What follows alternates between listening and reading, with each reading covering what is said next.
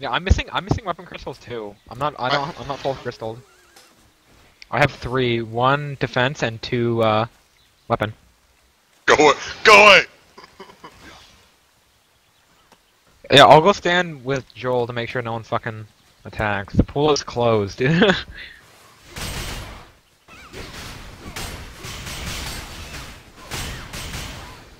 And so it begins. The frickin' HP regen blockfest. This just feel like Critical versus the Mystic.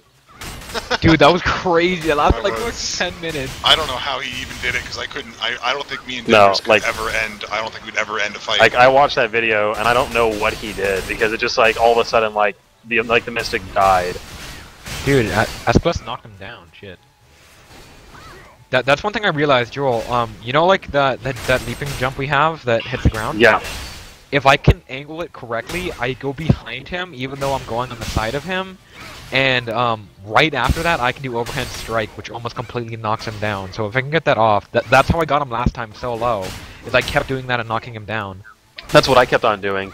I get him to go into his defensive stance, I jump behind and then I do my 360 AoE ability. Yeah, it's so great, dude. It's just you just gotta get behind him. That's what I was talking about silly before. Is for Lancer for Slayers, if we can knock someone down, we're pretty set. Because then we can just blow a CD. Down. Oh Escalus. man, Escalus is just dominating him. Yeah. It's because like I said, this guy's defensive. Escalus. Well, I mean that's what I was knows he's saying. boss and he pushes forward. Yeah, Escalus doesn't even stop.